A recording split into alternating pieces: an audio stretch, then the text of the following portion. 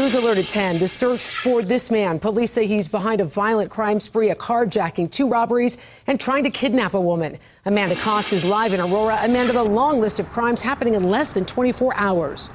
Teresa, this guy is bold. Last seen here at this Bradley corner store where he told a woman he had a gun and he ordered her to get into his car. What she did next was brilliant. She told him she needed to finish pumping her gas.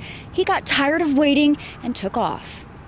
Where is this man now? The suspect in 4 serious crimes. First, a carjacking. Mel came up to the RP, said he had a gun in his pocket, told her to get out of the vehicle and took the car.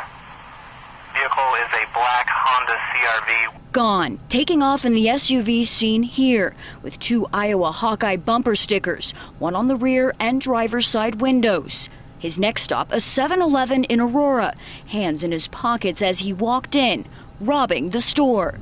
This video from after he left. Aurora police responding.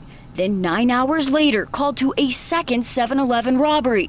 Same vehicle, same suspect. We need to get him off the street right away before he hurts someone. Nearly kidnapping a woman here, taking off when she didn't get in. Who knows what this guy's going to do next? A sense of urgency in the search for this suspect. So we really want to get this guy off the street. So if someone sees this vehicle or this suspect, please call 911 immediately.